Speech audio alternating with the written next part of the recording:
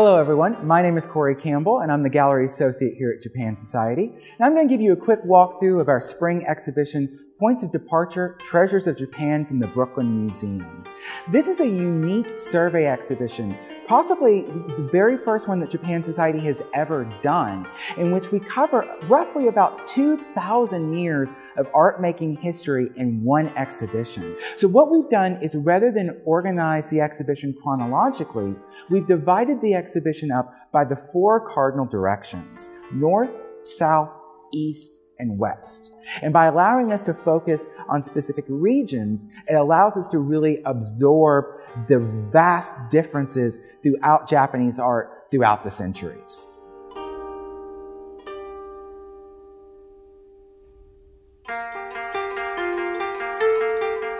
So the very first object I want to talk to you about is this emma here. Emmas are votive plaques, which are typically seen in Japan's indigenous Shinto religion. But this plaque is a little bit unusual for a couple of reasons. One, we know the exact date that this emma was created because the artist actually put the exact date, August 12th, 1875, right here on the front of the emma. Even more unusually, he actually signed it. We know his name from the impressions of the seals that are left on this emma. The artist's name was Bayo, but that's literally all we know about him. Now, this emma shows us an early story from Japanese creation myth. Here we see the sun goddess Amaterasu. She's locked herself in her cave after she's become very angry with her brother Susanoo, after he's defiled their heavenly temple. So by sealing herself in this cave, she's also sealed off the main light source for the entire planet. So all of the other gods come to her and beg to her to please come out, and she doesn't listen to them. Until the goddess of mirth, Uzume, gets a genius idea. She sets up basically a little stage right outside of Amaterasu's cave, and a tree, the sacred Sakaki tree, which was right outside of Amaterasu's cave, she hangs her props. So now that Uzume has got her stage set, she starts her performance, which was a lewd and body dance. The more the gods laugh, the more Amaterasu is wondering what's going on out there, until she finally can't take it anymore and pushes the rock away and sticks her head out to see what's so funny. And all the other gods take this opportunity to grab Amaterasu and pull her out of the cave. And that is the image that is shown here on this emma.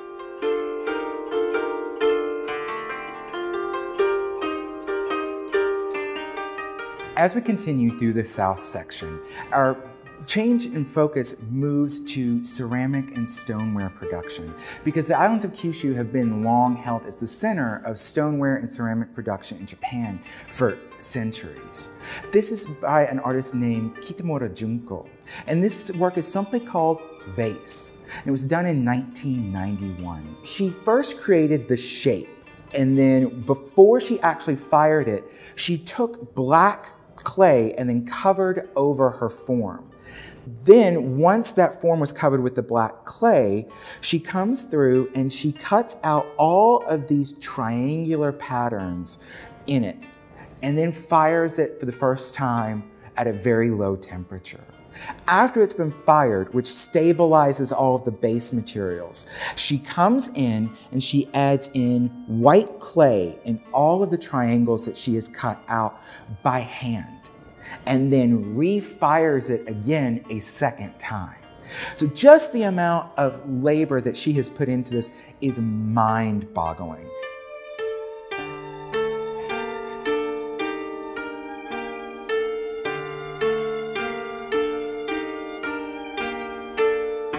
The second section of the exhibition is devoted to the West, which we are identifying specifically as Kyoto.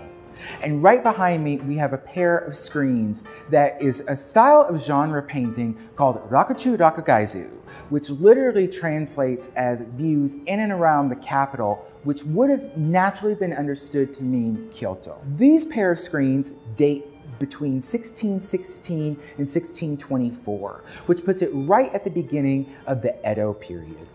The artist of these particular screens is unknown, but it's using conventional genre screen painting styles, such as the golden clouds that are used to separate scenes from one another throughout both screens. You can come through and you can look at these screens.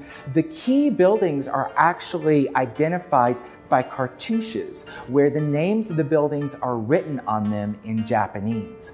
I strongly encourage you to come to our lecture given by Professor Matthew Ukiyo-e on Saturday, April 12th. He is an authority on these specific pair of screens. So if you are a Kyotophile and you want to know everything there is to know, get your tickets now, because I'm pretty sure that this is going to be a very popular program.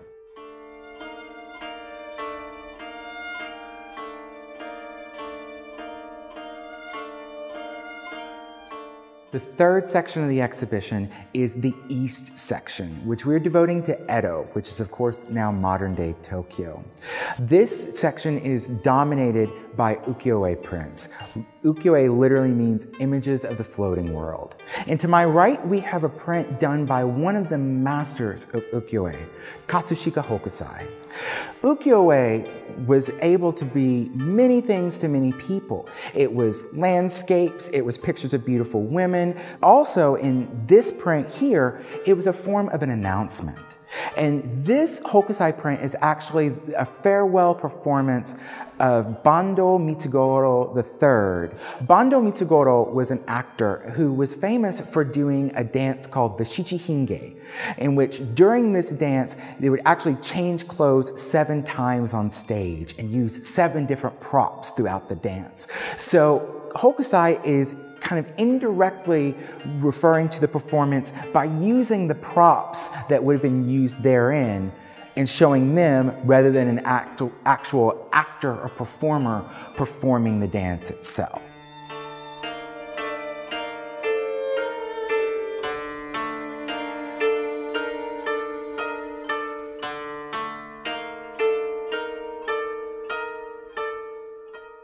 The final section of the exhibition is the North section, which we are devoting entirely to the Ainu people of Hokkaido.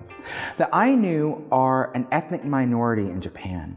In the most recent census completed, there are only about 25,000 Ainu still living in Japan. So to my right, we have a scroll here that is the third of a set of 3 in the set that's called Ezoshima Kikan, which translates to a strange view of Ezo Island. Mainland Japanese, known as Wajin, referred to the Ainu as Ezo, which literally meant different northern person. This particular scroll in this set of 3 is devoted to hunting and gathering. And there's one particular story that creates a through line throughout the actual visible part of the scroll in our exhibition. And that is the ritual hunting and killing of a bear that was known as Iomante.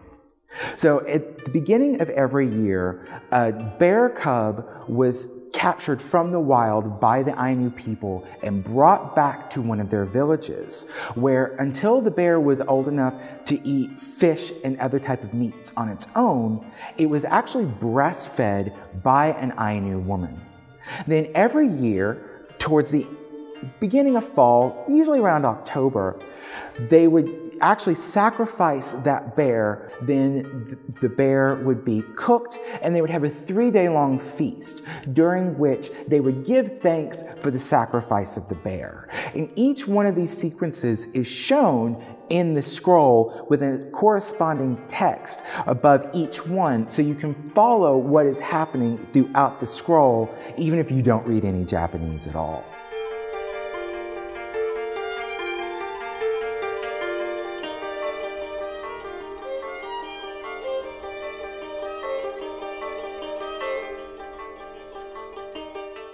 Points of Departure, Treasures of Japan from the Brooklyn Museum, is open until Sunday, June 8th, so you've got plenty of time to come in and see us.